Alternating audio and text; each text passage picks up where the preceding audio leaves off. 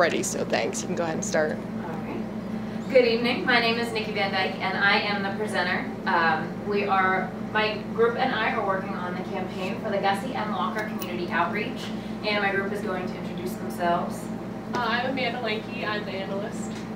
I'm Jessica Mort. I'm the coordinator. Caitlin Stansky, I'm the media producer.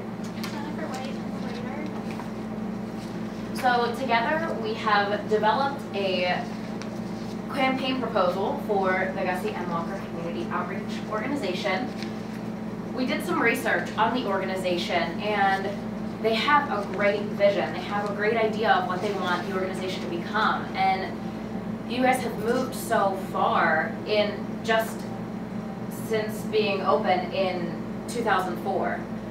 So what we are hoping to do is help you to accomplish your mission.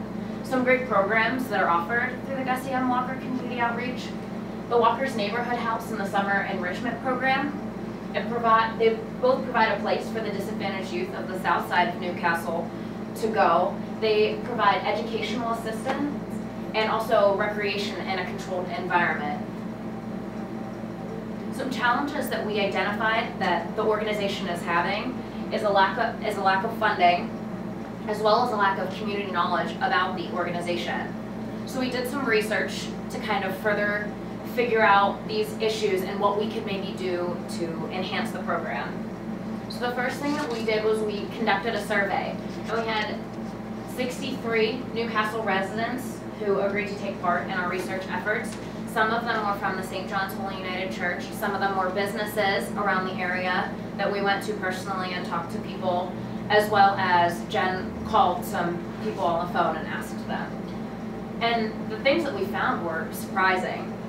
11% were aware of the organization. Only 11% of the people that we surveyed were aware of it.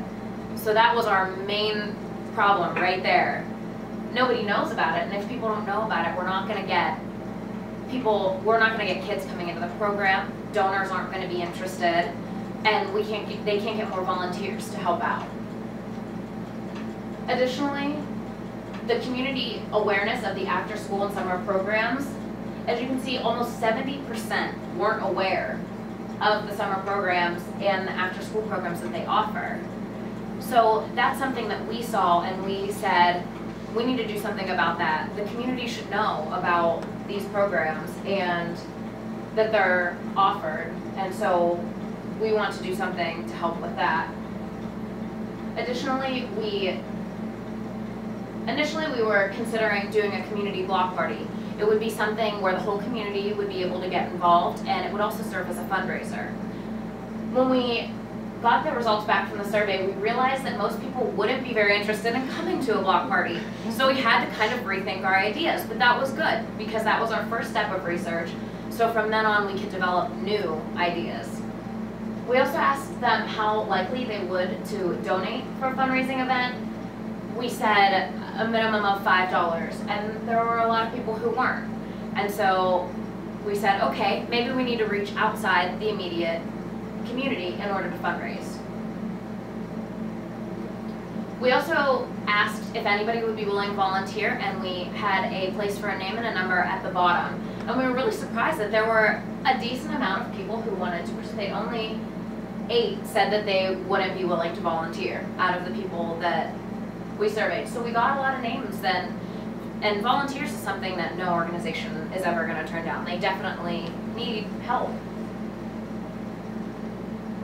Next, we asked what types of fundraising the respondents would participate in. As you can see, we got some creative answers, but we had Summer in the Park community outreach, night at the races, veteran events, scholarship events, any coupons for pizza, which, I mean, who doesn't want pizza? 5K run, and a golf event.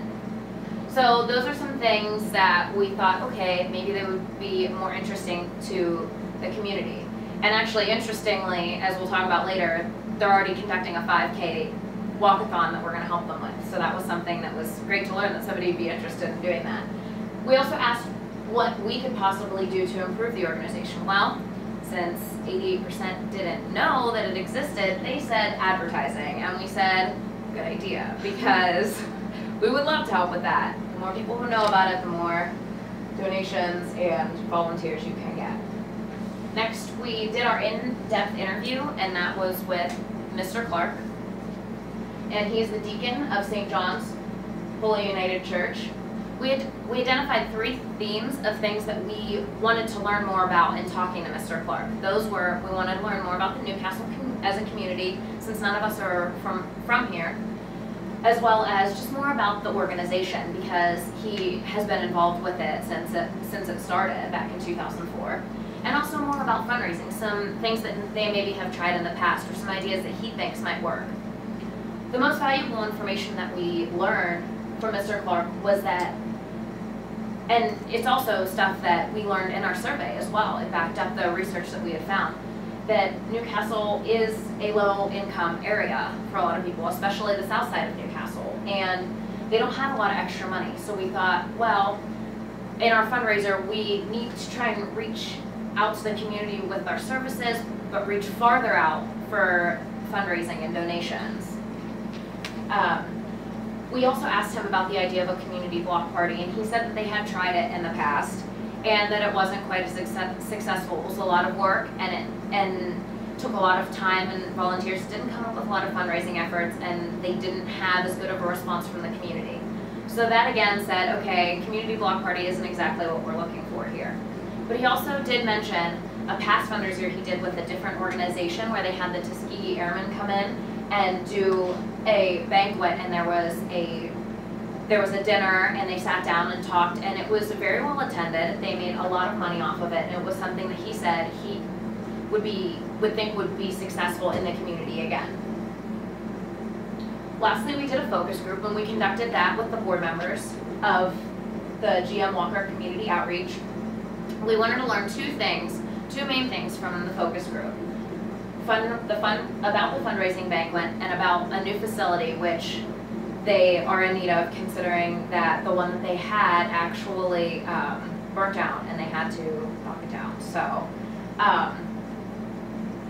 So we learned from this the specific goals that they had for the banquet. Yvonne has actually already been in contact with somebody. She already has a contact with somebody who works at a sports consulting firm and is and he is willing to come and bring a sports figure with him. So we said, well, that's a good way that we can do the banquet idea that Mr. Clark had given to us. So that's something that we definitely have identified that we want to help out with, as well as the publics that they would like to target. They said reaching outside of the Newcastle community would be a good idea, and they would like to be able to do that, as well as just the financial need of the group. We learned that they do need the building, but there's also other things that they can use it for. It's just an organization that they rely solely on a lot of grants, and some of those have been falling through lately, so we wanted to help with that. So the goals and objectives we identified are to raise additional funds for the programs provided to the community by the outreach. To do this, we're going to increase the donor relations efforts and increase funding through grants and fundraisers, which we'll talk about. Also, we want to increase the community awareness of the GM Walker community outreach. In order to do this, we want to increase the community relations. We want more publications, social media, and we want to create relationships with the local media outlets so people can hear about the organization. The messages that we want to get across through our campaign are that the GM Walker Community Outreach cares about your child's education. Walker's Neighborhood House provides a safe place for youth of Newcastle, and we want people to let the GM Walker Community Outreach be their second home, and that the community help us breathe life back into Newcastle. That was something they identified in their vision, and that's something we'd love to help with. So some of the ways that we propose to do this and help out with the program. First, we have the Best Sports Consultant Fundraiser, which I mentioned, which are already starting to move on things. But the things that we'd like to help out with are provide them with a media kit that has ready-made press releases, media advisories, brochures, everything that they might need to send out to the media so that they're aware of this campaign going on. And also, we wanted to have ready-made publications, flyers, and different things that they can hand out and that would be visually pleasing and they could use and have for when it comes around, considering the date that they have set for it is September 15th. Since we're not going to be around, we'd like to come back, but in the instance that we aren't able to, they will have those ready. Next, the Walker House 5K Walkathon, which I already mentioned, is in full swing, but what we want to do is we want to have flyers and brochures prepared that they can change up each year and use, because it's something that they said that they were interested in doing as an annual fundraiser, so those things that they can keep for years to come. Also, we want to look into grants. Grants are a great way to get a big sum of money that sometimes fundraising can't quite do. So what we want to do is, I know that they rely a lot on grants now, but what we want to do is identify some new grant opportunities for them, as well as a walkthrough of the grant writing process so that it's easier when the time comes, and hopefully they'll have better luck getting some of these new grants. Additionally, we want to work on the organization's publications. We've come up with a few different choices for logos, and we can further develop these and talk about these. These are just a few that we had in mind. In addition, we wanted to update and redesign the website. I know that they had an agreement with the Westminster School, but we wanted to have that ready for them in case that would fall through or they would want that. As well as program brochures. People don't know about the program, so if they just find out about it, that's something that you can hand out. That's something tangible that people can take with them and say, oh yeah, I remember meeting this, person, talking to them about the GM Walker Community Outreach, and this is what they're about.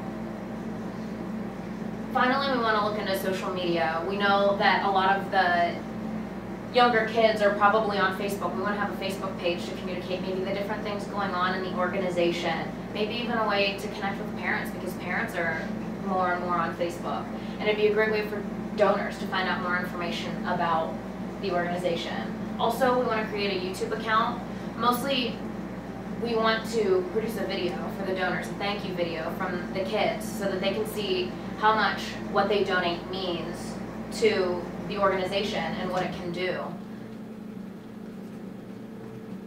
So with all those tactics, we really believe in the GM Walker Community Outreach, and we would love the opportunity to help the organization reach its full potential.